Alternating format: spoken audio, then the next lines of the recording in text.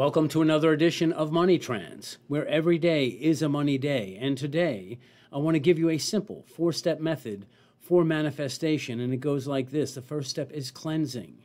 And this is different for all kinds of people and situations. But first, forgive. Forgive yourself and forgive others. Let go of any grudges, any resentments or sadness about the past. That is blocking your ability to receive and to see new things in your life. So cleanse yourself. You may fill up black garbage bags, or you may just sit quietly and let go. Release, loose, and let go any past resentments or hurts.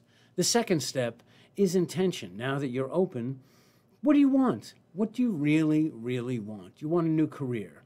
Do you want your marriage to be happy? Do you want your children to be healthy and focused and perhaps respectful and perhaps engaged in things they love doing? Then state what you want loudly and boldly and firmly. You have every right to every good thing. The third step is allowing. You've released. You've stated your intention.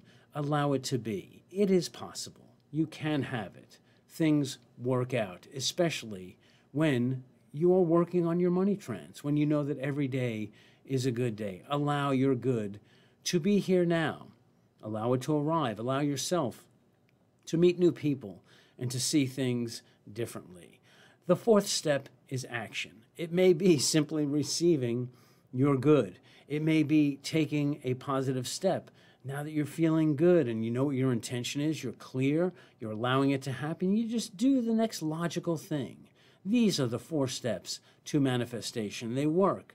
And if you think about the things that have worked in your life, it's how you've done it all along. This is just calling it out, paying attention to what actually works and doing it calmly, doing it peacefully, and with confidence that you deserve every good thing, that every day is a money day, and that you understand that your money trance is what gets you what you have had in the past, what you see today, and it's going to get you what you want tomorrow and the day after that, especially when you pay attention to how the manifestation process actually works. So that's all for today's edition of Money Trends, where every day is a money day.